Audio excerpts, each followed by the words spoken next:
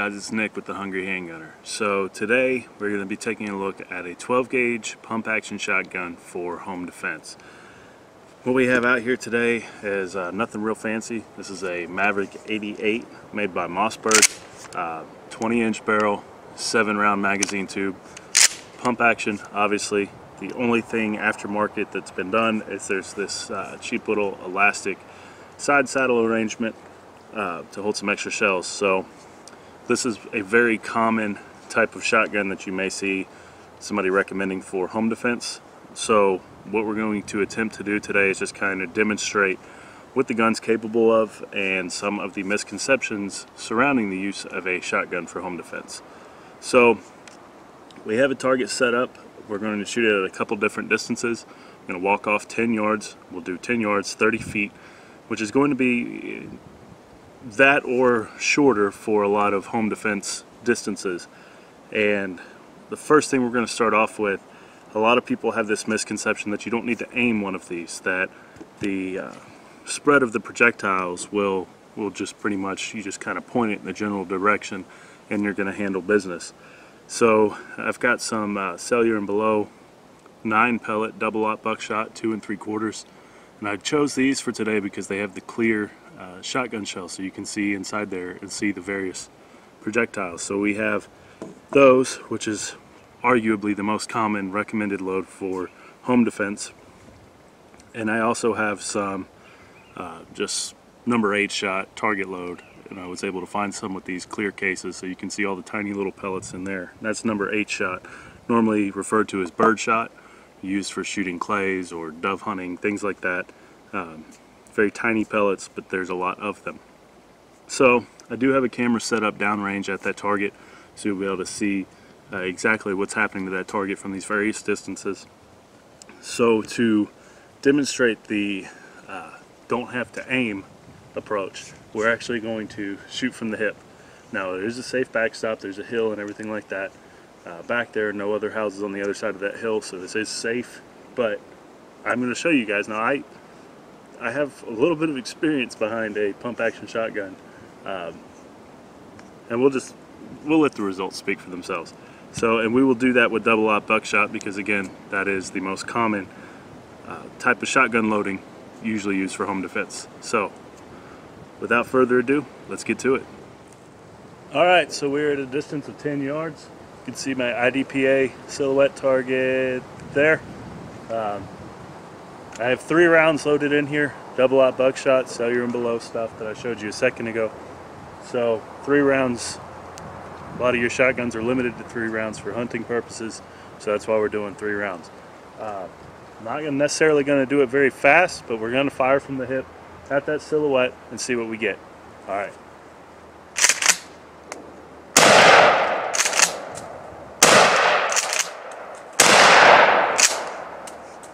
All right.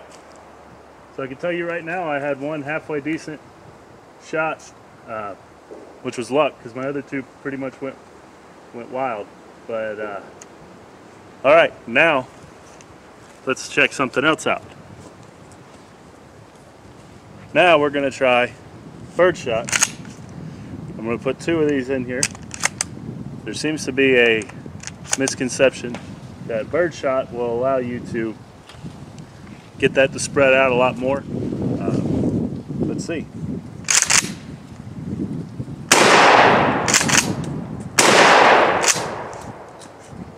All right, let's take a look.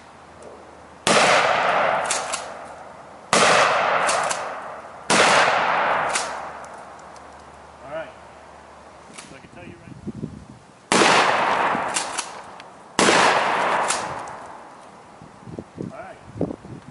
All right, now we're about the same distance, but I've got 3 rounds of the double-aught buck loaded up.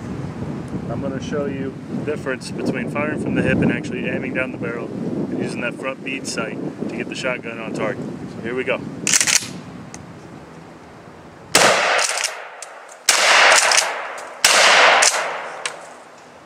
All right, and to show the difference with the bird shot, go ahead and do 1 round of bird shot, and I'm going to aim low center mass. So actually aiming, not from the hip this time.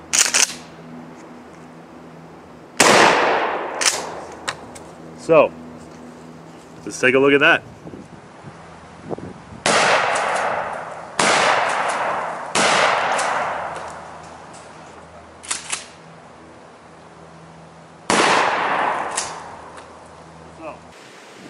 Alright, so gun is clear, it's locked to the rear, nothing in the magazine tube.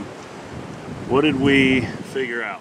Well, hip fire looks pretty darn cool in movies, but you've got a marginal chance of success, and this isn't any exceptional distance. I mean, this is, you know, from one end of the living room to another that we were shooting at, and they're still a lot better served by bringing that shotgun up and at least aiming down the barrel.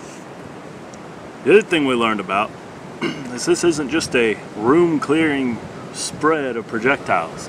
You can absolutely very easily miss with a shotgun. And those rounds, especially with buckshot slugs, absolutely have plenty of energy to continue on through an interior residential wall and hurt loved ones, or even go through an exterior wall. Specifically, if you're using something like a slug, the last thing you want to do is be hurting people you're trying to protect. So get your shots on target. Make sure that you're engaging who you're supposed to engage. Shotgun is absolutely a very powerful and, in many cases, a very appropriate tool for home defense. But there are a lot of misconceptions out there about using one of these for home defense. The other thing I wanted to touch on is you can see the birdshot damage looked pretty bad. There were a bunch of tiny little holes spread all over the target. But if you have gone to other channels and watched videos with birdshot on ballistics gel, they just don't penetrate enough. I really can't recommend birdshot as a defensive load for the simple standpoint of, even if you use birdshot thinking that you're not going to kill somebody, it's still viewed by the law in most areas as lethal force. So you're going to have to defend that decision about why you feared for your life enough to get a shotgun out, but you maimed somebody. So, and not to mention, what if it doesn't stop the threat? You've got a pissed off guy now with birdshot holes that may still be trying to do harm to you or your family. So I would have to recommend going with buckshot. The number 4 shot's also popular, but the double-aught buck, it's very common. As you can see, it's got just enough spread out of this gun at this distance to be suitable for my home, although this is not what I use for home defense.